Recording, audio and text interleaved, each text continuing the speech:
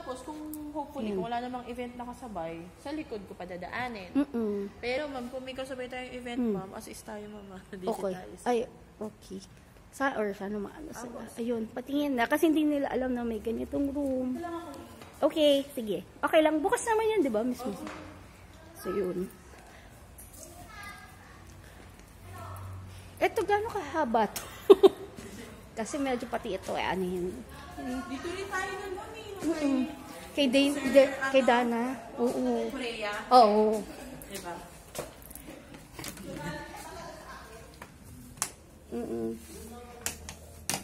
Ayun. Ito yung holding area kung saan kayo kakain. And mag-retouch. May manikin din to, ma'am. Kaso nasa kabila lang. Ayun. Ayun. May manikin. Nagkala ko. Ayun. So, ito yung itsura niya. So, yun. Yung taas. Yung tassels, hindi siya kasama, ha? Ano lang siya, yung swags lang. Nakalimutan lang nung stylist. Ito. So, yun. Tapos, yung fairy lights, it's not sure. Kasi, di ba no, Miss Maisie?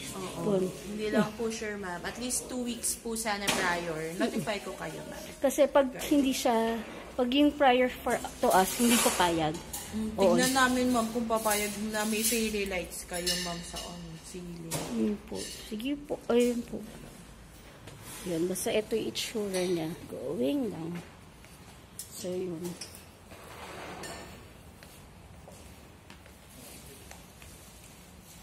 So, yun yung